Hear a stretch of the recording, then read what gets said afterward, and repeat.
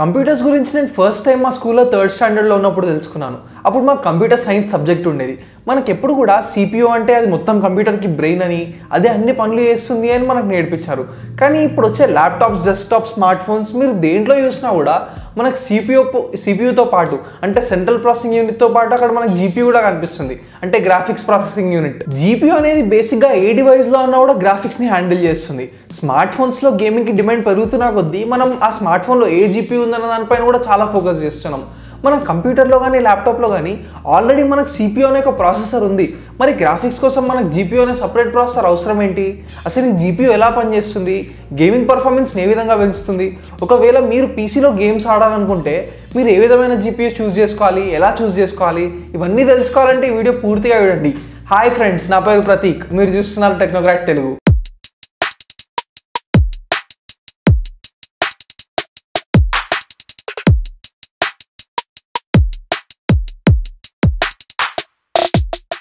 First మనం CPU GPU అబ్రివేషన్స్తో చాలా క్లియర్గా ఉందాం. CPU అంటే సెంట్రల్ ప్రాసెసింగ్ యూనిట్, GPU అంటే గ్రాఫిక్స్ ప్రాసెసింగ్ యూనిట్.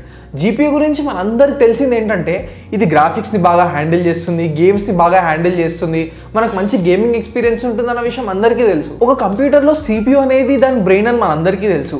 అది అన్ని టాస్క్స్ చేస్తుంది. కాంప్లెక్స్ అరిథమెటికల్ ఆపరేషన్స్, లాజికల్ ఆపరేషన్స్ అన్నీ కూడా CPU చేస్తుంది. పెరిఫరల్స్తో మాట్లాడడం, ఇంటర్నల్స్తో మాట్లాడడం, అంటే మనకు బయట ఉండే డివైస్తో మాట్లాడడానికి IO operations, input output operations అన్నీ కూడా ఓన్లీ CPU ఒకటే చూసుకుంటుంది. కానీ ఇప్పుడు మనం చాలా హై అండ్ గ్రాఫిక్స్ని డిస్ప్లేస్ పై చూపించాలంటే, లేదా చాలా హై ఫ్రేమ్ రేట్స్ ఉండే వీడియోస్ని రెండర్ చేయాలన్నా మనకి చాలా ఎక్కువ నంబర్స్ మీద చిన్న చిన్న క్యాలిక్యులేషన్స్ చేయాలి. చిన్న నంబర్స్ ఎందుకంటే ఇప్పుడు మనకి ఆ పిక్సెల్లో ఉండే డేటా మొత్తాన్ని మనం క్యాలిక్యులేట్ చేయడానికి మనకి చిన్న చిన్న క్యాలిక్యులేషన్స్ అవసరం అవుతాయి. కానీ మనకు దానికోసం CPU లాంటిది కాదు, వేరే రకమైన ప్రాసెసర్ అవసరం. జనరల్గా PC గేమర్స్ అందరూ కూడా వీడియో కార్డ్స్ని వాళ్ళ CPU క్యాబినెట్ లోపల మదర్ బోర్డ్ పై ఇన్స్టాల్ చేస్తూ ఉంటారు. అందరూ ఏమనుకుంటారంటే వీడియో కార్డ్ అన్నా GPU అన్నా ఒకటే అనుకుంటారు, కానీ కాదు. ఇప్పుడు ఒక కంప్యూటర్లో CPU ఉంటుంది. CPU కోసం దాని సొంతంగా కొంచెం మెమరీ ఉంటుంది, మనం దాన్ని RAM అంటున్నాం. ఇప్పుడు CPU ఫంక్షన్ చేసేటప్పుడు హీట్ అవుతుంది, దాన్ని చల్లగా చేయడానికి అని చెప్పి దానిపైన సపరేట్గా ఒక ఫ్యాన్ ఉంటుంది. అలాగే ఇప్పుడు ఒక వీడియో కార్డ్ పై తన సొంత ప్రాసెసర్ అంటే GPU ఉంటుంది. ఆ GPU కోసం కూడా ఇండివిజువల్గా కొంచెం RAM ఉంటుంది.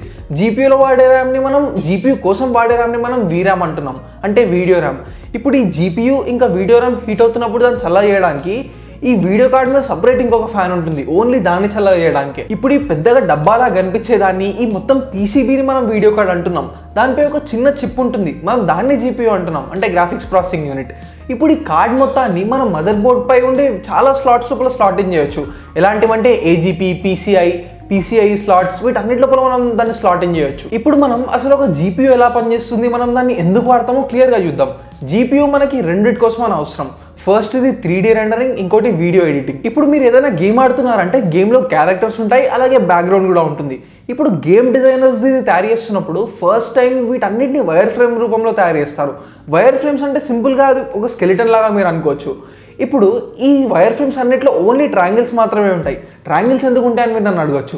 ఇప్పుడు సపోజ్ మీరు 2D స్పేస్లో ఒక 2 పాయింట్స్ తీసుకోండి, దాని నుంచి ఒకటే సింగిల్ లైన్ వెళ్ళగలుగుతుంది. అలాగే 3D స్పేస్లో మీరు ఏ 3 పాయింట్స్ అన్నా తీసుకోండి, వాటి నుంచి ఒక ప్లేన్ పాస్ అవుతుంది. అంటే మీరు అసలు ఓన్లీ ఫ్లాట్ ఉండే ట్రయాంగిల్స్నే చూస్తారు. 3 పాయింట్స్ ఉండే ఎక్కడి నుంచి అన్నా కూడా ఒక ప్లేన్ వెళ్తే ఆ ఫ్లాట్ ట్రయాంగిలే అవుతుంది. ఏ ట్రయాంగిల్కి కూడా కర్వ్ ఉన్న ట్రయాంగిల్ ఉండదు. సో ఇప్పుడు మీరు ఏదైనా ఆబ్జెక్ట్ని ఇప్పుడు వైర్ ఫ్రేమ్తో రిప్రజెంట్ చేద్దాం అనుకుందాం. అంటే ఇప్పుడు మీరు ఆ ఆబ్జెక్ట్ని ఎక్కువ స్మూత్గా యూహించాలంటే అక్కడ మీకు ఎక్కువ ట్రయాంగిల్స్ దగ్గరగా ఉండాలి, ఎక్కువ వర్టిసెస్ ఉండాలి. ఇలాగే ఆబ్జెక్ట్స్ అన్నిటిని, బ్యాక్గ్రౌండ్స్ అన్నిటిని ఇలాగే తయారు చేస్తారు. ఇప్పుడు మనకు వైర్ ఫ్రేమ్ అయితే తయారైపోయింది, దాని సర్ఫేస్ అనేది మనకు తయారైపోయింది. కానీ మనం దానికి ఫస్ట్ ఒక కలర్ ఇవ్వాలి, ఆ తర్వాత దానికి ఒక టెక్స్చర్ ఇవ్వాలి. ఇప్పుడు బ్యాక్గ్రౌండ్ లైటింగ్ అనేది ఉంటుంది. లైటింగ్ వల్ల మనకు అది కనబడే విధానం మారుతుంది. లైటింగ్ వల్ల మళ్ళీ బ్యాక్గ్రౌండ్లో కూడా చాలా షాడోస్ పడతాయి. ఇలాగే గేమ్స్ అన్నీ కూడా డిజైన్ చేస్తారు. మనకి ఆపరేటింగ్ సిస్టంలో సింపుల్ UI ఇంటర్ఫేస్కి కూడా మనకి ఇలాగే చాలా 3D రెండరింగ్ అప్పుడప్పుడు అవసరం పడవచ్చు, షాడోస్ దగ్గర లేదా మన కలర్ చేంజ్ అయ్యేటప్పుడు. ఇంత కాంప్లికేటెడ్ రెండరింగ్ మనకు చేయాలంటే ఎన్ని క్యాలిక్యులేషన్స్ అవుతాయో మీరు అర్థం చేసుకోవచ్చు. ఒక్క వైర్ ఫ్రేమ్లోనే మిలియన్స్ ఆఫ్ వర్టిసెస్ ఉంటాయి, ఒక్కొక్క పిక్సెల్లోనే మనకి 3 బైట్స్ ఆఫ్ కలర్ ఉంటుంది. ఇన్ని క్యాలిక్యులేషన్స్ చేయడానికి కోసమే మనకు ఒక GPU అవసరం. నెక్స్ట్ ఇప్పుడు వీడియో రెండరింగ్లో ఒక GPU ఎలా ఉపయోగపడుతుందో చూద్దాం. జనరల్గా అందరూ వీడియో ప్లేబ్యాక్ ఇంకా వీడియో రెండరింగ్ ఒకటే అనుకుంటారు. నేను చాలా ఎక్కువ వీడియో రెండరింగ్ చేస్తుంటాను. ఇప్పుడు తేడా ఏంటో చూద్దాం. ఇప్పుడు వీడియో ప్లేబ్యాక్లో ఒకవేళ మీరు చాలా హై రెజల్యూషన్ ఉండే వీడియో, ఒక 4K వీడియో ప్లే చేస్తున్నారు అనుకుందాం. అంటే మీకు కంప్లీట్గా ఆ నెక్స్ట్ ఫ్రేమ్స్ ఆ వీడియో మొత్తం కూడా ఆల్రెడీ మీ డ్రైవ్లో ఉంది, మీ ఇంటర్నల్ స్టోరేజ్లో ఉంది. ప్రాసెసర్ అనేది జస్ట్ ఒక్కొక్క ఫ్రేమ్ని రీడ్ చేసి దాన్ని ఒక కలర్ వాల్యూ లాగా డీకోడ్ చేసి ఇప్పుడు మీకు అది మానిటర్కి పంపిస్తుంది. సో మీకు మానిటర్ హ్యాపీగా ప్లే చేస్తుంది. ఇప్పుడు వీడియో రెండరింగ్ వచ్చేసరికి ఏమవుతుందంటే, ఇప్పుడు నేను ఈ వీడియో రికార్డ్ చేస్తున్నాను 1080p ఫ్రేమ్ సైజ్తో, అలాగే 30 fps రికార్డ్ చేస్తున్నాను. ఇప్పుడు నేను ఇది రికార్డ్ చేసి నా రికార్డింగ్ సాఫ్ట్వేర్ తీసుకెళ్ళి దీనిపైన ఫేస్ తెల్లగా అవ్వడానికో లేదా నేను ఇంకేదో ఒక యానిమేషన్ కోసం ఒక ఎఫెక్ట్ పెట్టినప్పుడు అది రియల్ టైంలో జరగాలి. సో అక్కడ ఏమవుతుందంటే, ఇప్పుడు ఒక్క ఫ్రేమ్లో 1080p ఫ్రేమ్లో మనకి 2 మిలియన్ పిక్సెల్స్ ఉంటాయి, అంటే 20 లక్షల పిక్సెల్స్ ఉంటాయి. అదే కాకుండా ఇప్పుడు 30 fps వీడియో అవ్వడం కారణంగా మనం ఒక్క సెకండ్ వీడియో చూపించడానికి మన CPU అనేది మనకు 60 మిలియన్ క్యాలిక్యులేషన్స్, అంటే 6 కోట్ల క్యాలిక్యులేషన్స్ చేయాల్సి వస్తుంది ఒక్కొక్క పిక్సెల్ పైన.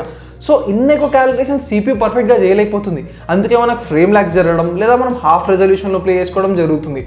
దాని బదులు ఒక GPU ఉంటే ఇన్ని క్యాలిక్యులేషన్స్ మనకు రియల్ టైంలో చేయగలుగుతుంది. సో మనం ఫుల్ రెజల్యూషన్తో చూడొచ్చు, వీడియో రెండరింగ్ కూడా మనకు చాలా ఫాస్ట్గా అవుతుంది. అందుకోసమే ఒక గ్రాఫిక్స్ కార్డ్ని వీడియో కార్డ్ అని కూడా అంటారు. ఎందుకంటే హై రెజల్యూషన్ వీడియోని ప్లేబ్యాక్ చేయడానికి కూడా అప్పుడప్పుడు GPUనే డైరెక్ట్గా ఉపయోగపడుతుంది. సో CPU మీద ఏ విధమైన స్ట్రెయిన్ కూడా లేకుండా ఉంటుంది. ఇప్పుడు ఒక వీడియో కార్డ్లో అంటే గ్రాఫిక్స్ కార్డ్లో మనం చూస్తే మనం ముఖ్యంగా దాని లోపల ఉండే ర్యామ్ అంటే VRAM, ఇంకా అదే కాకుండా ఈ ప్రాసెసర్ లోపల ఉండే కోర్స్ గురించి మాట్లాడుకోవాలి. గ్రాఫిక్స్ కార్డ్లో మనం VRAM వాడతాం. VRAM అంటే వీడియో ర్యామ్. ఇప్పుడు నార్మల్ ర్యామ్లో మనం DDR3 DDR4 అని చూస్తూ ఉంటాం, అంటే డబుల్ డేటా రేట్. అదే మనం స్మార్ట్ ఫోన్స్లో LPDDR అని చూస్తాం, అంటే లో పవర్ డబుల్ డేటా రేట్. అదే మనం గ్రాఫిక్స్ కార్డ్లో ర్యామ్ చూస్తే GDDR5 అని చూస్తాం, అంటే గ్రాఫిక్స్ డబుల్ డేటా రేట్ అని అర్థం. ఇప్పుడు నార్మల్ సిస్టమ్ ర్యామ్ దగ్గరికి వస్తాం, అంటే CPUతో పాటు మనం వాడే నార్మల్ ర్యామ్. ఈ నార్మల్ ర్యామ్కి చాలా తక్కువ లేటెన్సీ ఉండాలి, చాలా తక్కువ రెస్పాన్స్ టైం ఉండాలి. అంటే CPUకి అవసరమైన ఫైల్ ర్యామ్ అడగంగానే పంపించగలగాలి. CPU ర్యామ్ని ఫైల్ని కానీ డేటాని కానీ అడగంగానే పంపించడం వల్లే CPU ఫాస్ట్గా ప్రాసెస్ చేయగలుగుతుంది. కానీ ఇప్పుడు మనం వీడియో ర్యామ్ దగ్గరికి వచ్చేసరికి మనకు డిమాండ్ వేరేలా ఉంది. నార్మల్ ర్యామ్లో మనం చూస్తే బ్యాండ్విడ్త్ తక్కువ ఉంటుంది, అంటే ఎక్కువ ఫైల్స్ని పంపించదు, జస్ట్ తొందరగా పంపిస్తుంది. అదే మనం ఇప్పుడు గ్రాఫిక్ ర్యామ్ దగ్గరికి వస్తే VRAM దగ్గరికి వస్తే ఏమవుతుందంటే మనకు బ్యాండ్విడ్త్ చాలా ఎక్కువ ఉండాలి. మనం ఒక ఫ్రేమ్ని మొత్తం సేవ్ చేస్తున్నాం అంటే 2 మిలియన్ పిక్సెల్స్ ఆఫ్ డేటాని మనం సేవ్ చేస్తున్నాం. అంటే ఒక 2 సెకండ్స్ ఇన్ అడ్వాన్స్ సేవ్ చేసుకోవాలంటే కంప్లీట్గా ఒక 60 ఫ్రేమ్స్ని సేవ్ చేసుకోవడానికి మనకు చాలా ఎక్కువ బ్యాండ్విడ్త్ కావాలి. అంటే కొంచెం నార్మల్ ర్యామ్ కన్నా స్లోగా పంపించినా పర్లేదు, కానీ ఎక్కువ డేటాను పంపించగలగాలి VRAM అనేది. ఇప్పుడు మనం కోర్స్ విషయానికి వస్తే నార్మల్గా మనం డెస్క్టాప్స్లో చూసి CPUs dual core, octa core, hexa core, quad core ఇలా ఉంటాయి. 2, 4, 6, 8 మ్యాక్సిమం 10 కోర్స్ ఉంటాయి. కానీ అదే మీరు ఒక GPUలో ఉన్న కోర్స్ దగ్గరికి వస్తే థౌజండ్స్ ఆఫ్ కోర్స్ ఉంటాయి. ఈ కోర్స్ కూడా లో పవర్ కోర్స్ ఉంటాయి, చిన్నగానే ఉంటాయి. ఇప్పుడు మనం ఈ GPU వెండర్స్ దగ్గరికి వస్తే జనరల్గా AMD ఇంకా NVIDIA రెండు కూడా చాలా పాపులర్. NVIDIA అన్నిటికన్నా పాపులర్. ఇప్పుడు GPUs అయితే తయారు చేస్తాయి, కానీ మీరు వీడియో కార్డ్స్ పర్చేస్ చేద్దామని వెళ్తే అక్కడ మీకు చాలా ఆప్షన్స్ కనిపిస్తాయి. MSI, ASUS, Gigabyte ఇలా మీకు చాలా ఆప్షన్స్ కనిపిస్తాయి. ఇప్పుడు వీళ్ళందరూ ఏం చేస్తున్నారంటే NVIDIA, AMD వాళ్ళ GPUsని వాడుతున్నారు, తీసుకొచ్చి వాళ్ళ వీడియో కార్డ్స్పై పెట్టుకొని వీడియో కార్డ్స్ని కస్టమైజ్ చేసుకుంటున్నారు. అంటే దాన్ని డిజైన్ యూనిక్గా పెట్టడం, లేదా ఫ్యాన్స్ ఎక్కువగా పెట్టడం, లేదా మనకి పోర్ట్స్ పెంచడం. అంటే 2 HDMI పోర్ట్స్ కొన్నిటికి, ఇంకొన్నిటికి 4 HDMI పోర్ట్స్, కొన్నిటికి DVI పోర్ట్స్ తీసుకురావడం, అలాగే ర్యామ్ కెపాసిటీ పెంచడం, లేదా ర్యామ్ ఇంకా ఈ GPU క్లాక్ స్పీడ్స్ పెంచడం, ఇలాంటి కస్టమైజేషన్స్ అన్నీ చేస్తూ ఉంటారు. కానీ ఈ వీడియో కార్డ్స్ అన్నిటికీ కూడా మధ్యలో అంటే దాని లోపల ఉండే ప్రాసెసర్ GPU చాలా వీటికి కామన్గానే ఉంటుంది. NVIDIAలో వాడే కోర్స్ని మనం CUDA కోర్స్ అంటాం, అంటే కంప్యూట్ యూనిఫైడ్ డివైస్ ఆర్కిటెక్చర్. అదే మనం AMD GPUsలో వాడే కోర్స్ని స్ట్రీమ్ ప్రాసెసర్స్ అంటాం. ఇప్పుడు ఎలాగైతే మనకి CPUలో ఎక్కువ కోర్స్ ఉంటే అడ్వాంటేజెస్, అలాగే GPUలో కూడా ఎక్కువ కోర్స్ ఉంటేనే మంచిది. అప్పుడే అవి ఎక్కువ డేటాని ప్యారల్గా ప్రాసెస్ చేయగలుగుతాయి. ఇప్పుడు ఏదైనా డివైస్లో మనం గ్రాఫిక్స్ని హ్యాండిల్ చేయడానికి CPUని కాదని చెప్పి GPU అనే ఒక ప్రత్యేకమైన ప్రాసెసర్ని తీసుకొస్తున్నాం. ఈ రెండింటి మధ్యలో ఫండమెంటల్ తేడా ఏంటంటే ఇవి డేటాను ప్రాసెస్ చేసే విధానంలో, ఇవి ఎలాంటి టాస్క్స్ని అసైన్ చేసుకుంటాయి అన్న దాంట్లోనే మొత్తం తేడా ఉంటుంది. ఇప్పుడు CPU అనేది సీక్వెన్షియల్ టాస్క్స్ని మంచిగా చేస్తుంది, GPU అనేది ప్యారలల్ ప్రాసెసింగ్ మంచిగా చేస్తుంది. సీక్వెన్షియల్ టాస్క్ అంటే ఒకదాని తర్వాత ఒకటి వచ్చే టాస్క్ని, కాంప్లెక్స్ టాస్క్స్ని మనం సీక్వెన్షియల్ టాస్క్ అంటాం. ప్యారలల్ ప్రాసెసింగ్ అంటే అన్నిటి ఒకటేసారి GPU చేయగలుగుతుంది, ఎక్కువ టాస్క్స్ చేయగలుగుతుంది, కానీ ఆ టాస్క్స్ చాలా సింపుల్గా ఉంటాయి. ఇప్పుడు సపోజ్ మీరు ఈ వీడియో చూస్తున్నారు, వీడియోలో ఇప్పుడు నేను మాట్లాడడం అనేది ఒక సీక్వెన్షియల్ టాస్క్. ఒక సెంటెన్స్ మాట్లాడిన తర్వాత ఇంకో సెంటెన్స్ మాట్లాడుతున్నాను, పదం ఒకదాని తర్వాత ఒకటి వస్తుంది. అదే ఇప్పుడు మీరు ఈ ఫ్రేమ్ మొత్తంలో చూస్తే ఇప్పుడు ఆ టాప్ రైట్లో ఉండే కార్నర్లో ఉండే పిక్సెల్స్ని, ఇంకా ఈ బాటమ్ లెఫ్ట్లో ఉండే కార్నర్ పిక్సెల్స్ని అన్నింటినీ కూడా GPU ప్యారల్గా వేరే వేరే కోర్స్తో ప్రాసెస్ చేయగలుగుతుంది. ఇక్కడ ఉండే పిక్సెల్కి ఆ కార్నర్లో ఉండే పిక్సెల్తో ఏం సంబంధం ఉండదు. అందుకే సీక్వెన్షియల్ టాస్క్ ఏమో సిపియూకి ఇస్తాం, ప్యారలల్ ప్రాసెసింగ్ ఉండే టాస్క్స్ అన్ని కూడా మనం జీపీయూకి ఇస్తాం. గ్రాఫిక్స్ని హ్యాండిల్ చేయడానికి మనం జీపీయూ లాంటి ప్రత్యేకమైన ప్రాసెసర్ ఎలా వాడుతున్నామో ఇలా చాలా ప్రాసెసర్స్ వచ్చాయి. మీరు హెచ్పియూ గురించి వినుంటారు, అంటే హోలోగ్రాఫిక్ ప్రాసెసింగ్ యూనిట్. దీన్ని మనం హాలోలెన్స్లో చూస్తాం హాలోగ్రామ్స్ ప్రొడ్యూస్ చేయడానికి అని చెప్పి. అలాగే ఎన్పియూ అంటే న్యూరల్ ప్రాసెసింగ్ యూనిట్, దీన్ని కిరిన్ ప్రాసెసర్స్లో అలాగే సామ్సంగ్ ప్రాసెసర్స్లో మీరు చూసి ఉంటారు. దీన్ని ఆన్ బోర్డ్ మెషిన్ లెర్నింగ్ కోసం ఉపయోగిస్తారు, అంటే ఫోన్లోనే మెషిన్ లెర్నింగ్ జరుగుతుంది. అలాగే టీపీయూ అంటే టెన్సర్ ప్రాసెసింగ్ యూనిట్, దీన్ని గూగుల్ వాళ్ళు వాళ్ళ క్లౌడ్ ప్లాట్ఫామ్లో మెషిన్ లెర్నింగ్ కోసం అని ఉపయోగిస్తారు. ఇలా డిఫరెంట్ ఫీల్డ్స్ ఎమర్జ్ అవుతున్న కొద్దీ ఆ ఒక్క పర్టికులర్ టాస్క్ చేయడానికి ప్రత్యేకమైన ప్రాసెసర్ వస్తుంది. ఇప్పుడు గ్రాఫిక్స్ అనేది సిపియూ కూడా హ్యాండిల్ చేయగలుగుతుంది, కానీ ఫాస్ట్గా అవ్వడానికి మనం జీపీయూకి ఇస్తున్నాం. ఈ పైన చూసిన 3 ప్రాసెసర్స్ అన్నీ కూడా సేమ్ జీపీ లాగే ఉంటాయి, కానీ ఇంకా ఫాస్ట్గా ప్రాసెస్ చేయడానికి అని చెప్పి ప్రత్యేకమైన ప్రాసెసర్స్ని తీసుకొస్తున్నాం, హెచ్పియూ, ఎన్పియూ, టీపీయూ అని చెప్పి. దీన్నే మనం హెట్రోజోనియస్ కంప్యూటింగ్ అంటాం, అంటే డిఫరెంట్ ప్రాసెసర్స్ని డిఫరెంట్ టాస్క్స్ ఉపయోగిస్తున్నాం. జీపీయూని మనం ప్రత్యేకంగా గ్రాఫిక్స్ని రెండర్ చేయడానికి మనం ఉపయోగిస్తాం. గ్రాఫిక్స్ని ఎందుకు వాడతామంటే గ్రాఫిక్స్ అనేది ఒక ప్యారలల్ టాస్క్. ఇప్పుడు సిపియూకి గ్రాఫిక్స్ రెండరింగే కాకుండా హ్యూజ్ నంబర్ క్రంచింగ్ ఇలాంటి వేరే టాస్క్స్ కూడా ప్యారలల్ నేచర్ ఉంటే అప్పుడు అది జీపీయూకి అసైన్ చేసేస్తుంది.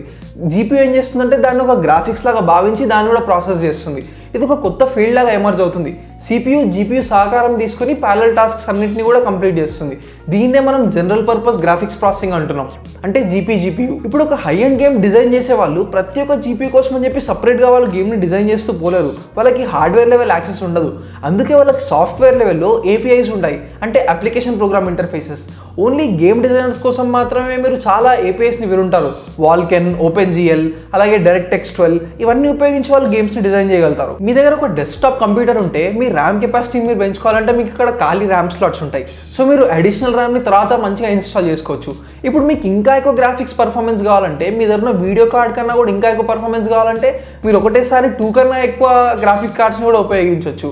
ఇప్పుడు దానికోసం NVIDIA SLI ఇంకా AMD Crossfire అనే 2 స్టాండర్డ్స్ ఉన్నాయి. వాటి గురించి ఇంకా డీటెయిల్గా మీరు ఈ వీడియోలో తెలుసుకోవచ్చు. ఒక డెస్క్టాప్ కంప్యూటర్ మీ దగ్గర ఉంటే డైరెక్ట్గా మీరు దాని మదర్ బోర్డ్ పై ఇప్పుడు వీడియో కార్డ్స్ ఇన్స్టాల్ చేయగలుగుతున్నారు. దానికి సపరేట్ ర్యామ్ ఉంటుంది, సో పర్ఫార్మెన్స్ చాలా బాగుంటుంది. కానీ అదే ల్యాప్టాప్స్లో మనం ఇక్కడ ఇండివిజువల్ వీడియో కార్డ్స్ ఇన్స్టాల్ చేయలేము. మనం అందుకే దీన్ని డెడికేటెడ్ గ్రాఫిక్స్ కార్డ్ అంటాం. ఇప్పుడు ల్యాప్టాప్స్కి వచ్చేసరికి ఆ సిపియూ లోపలే ఇప్పుడు ఒక గ్రాఫిక్స్ ప్రాసెసర్ని కూడా ఇంటిగ్రేట్ చేస్తారు. అందుకే దీన్ని గ్రాఫిక్స్ ప్రాసెసర్ అంటారు. ఇది మెయిన్ సిస్టమ్ మెమరీని ఉపయోగించుకుంటుంది. అందుకే అప్పుడప్పుడు సిపియూ పై కొంచెం లోడ్ పడుతుంది. డెడికేటెడ్ ఇంకా ఇంటిగ్రేటెడ్ గ్రాఫిక్స్ కార్డ్ గురించి మీరు ఇంకా క్లియర్గా ఈ వీడియోలో తెలుసుకోవచ్చు. అదే మనం స్మార్ట్ ఫోన్స్ విషయానికి వచ్చేసరికి అక్కడ మనం ఇండివిజువల్గా కార్డ్స్ని మదర్ బోర్డ్లో పెట్టడం అవన్నీ ఏముండవు.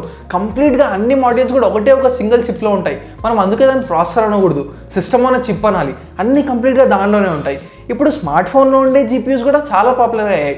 క్వాల్కామ్ స్నాప్డ్రాగన్ వాళ్ళది ఆర్డినో, అలాగే మనం ఇప్పుడు పాత యాపిల్ ప్రాసెసర్స్లో చూస్తే పవర్ విఆర్ కనిపిస్తుంది, మీడియాటెక్ ఎగ్జినాస్ ఇంకా కిరిన్ ప్రాసెసర్స్లో చూస్తే మనకు ఆమ్ వాళ్ళ మాలీ జీపీయూ కనిపిస్తుంది.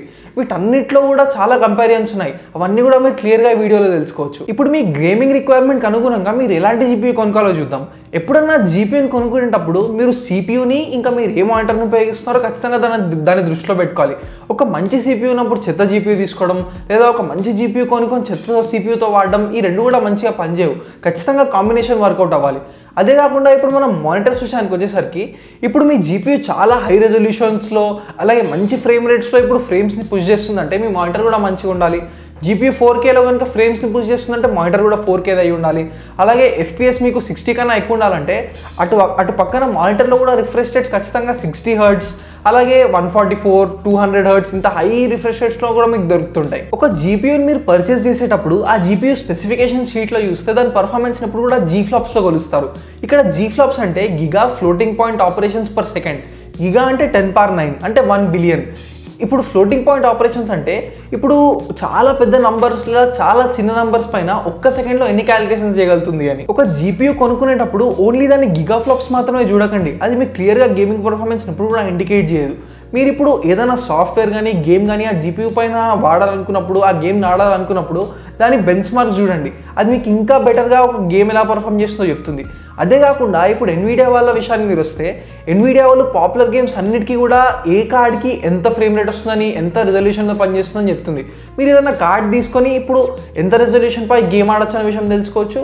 లేదా ఇప్పుడు మీరు ఒక పర్టికులర్ గేమ్ నేను ఎంత రెజల్యూషన్ పై ఆడాలనుకుంటే దానికి అనుగుణంగా మీరు ఒక గ్రాఫిక్స్ కార్డ్ కూడా చూస్ చేసుకోవచ్చు. నేను చాలా వీడియోస్ ఎడిట్ చేస్తుంటాను, రెండర్ చేస్తుంటాను. నా ల్యాప్టాప్లో ఒక ఇంటిగ్రేటెడ్ గ్రాఫిక్స్ కార్డ్ ఉంది. దానివల్ల నేను వీడియోస్ని 1080pలో షూట్ చేసినా కూడా దాన్ని ఎడిటింగ్ సాఫ్ట్వేర్లో ప్లేబ్యాక్ చేసేటప్పుడు హాఫ్ రెజల్యూషన్లో దాన్ని ప్లేబ్యాక్ చేస్తాను. నాకు కొనుక్కునేటప్పుడు ముందే తెలుసుంటే నేను ఖచ్చితంగా మంచి గ్రాఫిక్స్ కార్డ్ ఉండే ల్యాప్టాప్నే కొనుక్కునేవాడిని. కానీ మీరు క్లియర్గా ఈ వీడియోలో జీపీయూ గురించి తెలుసుకున్నారు. ఒకవేళ మీరు ఒక స్టూడెంట్ అయితే మీరు ఖచ్చితంగా ఒక మంచి గ్రాఫిక్స్ కార్డ్ ఉన్న ల్యాప్టాప్నే కొనుక్కోండి. 4-5 years పాటు మీరు దాన్ని ఉపయోగిస్తారు. ఎప్పుడేం అవసరం వస్తుందో ఎవరు కూడా చెప్పలేరు. ఇప్పుడు మీరు వాడుతున్న ప్రజెంట్ ల్యాప్టాప్లో కానీ డెస్క్టాప్ పీసీలో కానీ ఒక డెడికేటెడ్ జీపీయూ ఉందా? నాకు కమెంట్స్లో చెప్పండి. ఈ వీడియో ప్రాసెసర్ సిరీస్లో భాగం. ప్రాసెసర్ సంబంధించిన ప్రతి ఒక్క డౌట్ సంబంధించిన వీడియో నేను ఈ సిరీస్లో తీశాను. ఈ వీడియో టైటిల్ పైన కనిపించే హ్యాష్ ట్యాగ్ని క్లిక్ చేసి కానీ లేదా వీడియో ఎండింగ్లో లెఫ్ట్ సైడ్లో వచ్చే ప్లేలిస్ట్ అండ్ స్క్రీన్ కార్డ్ని క్లిక్ చేసి కానీ మీరు ఈ ప్రాసెసర్ సిరీస్ మొత్తం చూడొచ్చు. ఈ ప్రాసెసర్ సిరీసే కాకుండా టెక్నోక్రాట్ వీడియో లైబ్రరీలో నేను ఇంకా చాలా సిరీస్లు మీకు అవగాహన పెంచడానికి అప్లోడ్ చేశాను. అవన్నీ చూడండి, మీరు చాలా విషయాలు తెలుసుకోవచ్చు. మీరు టెక్నాలజీ గురించి ఇంకా ఏ కొత్త విషయాన్ని తెలుసుకోవాలన్నా కానీ పక్కన టెక్నోక్రాట్ తెలుగు అని కూడా సెర్చ్ చేయండి. మీకు ఖచ్చితంగా మీరు చూడాలనుకున్న వీడియో దొరుకుతుంది. మీకు ఈ వీడియో నచ్చితే ఖచ్చితంగా లైక్ చేయండి. నేను ఇలాంటి మరిన్ని ఇన్ఫర్మేటివ్ వీడియోస్ మీకోసం తీసుకురావడానికి ప్రయత్నిస్తాను. టెక్నోక్రాట్ తెలుగు ఛానల్ మీరు ఇంకా సబ్స్క్రైబ్ చేసుకోకపోతే ఇప్పుడే సబ్స్క్రైబ్ చేసుకోండి. టెక్నాలజీ సంబంధించిన ప్రతి ఒక్క వీడియో మీరు ఈ ఛానల్లో చూడొచ్చు. గంట కొట్టలేదా? నా లేటెస్ట్ వీడియో అప్డేట్స్ మీకు రావు. మరి గుర్తుంచుకోండి, మీ అవగాహనే మీ శక్తి. ఎప్పుడు సైన్స్ నమ్మండి, టెక్నాలజీ వాడండి. Thanks for watching. బాయ్.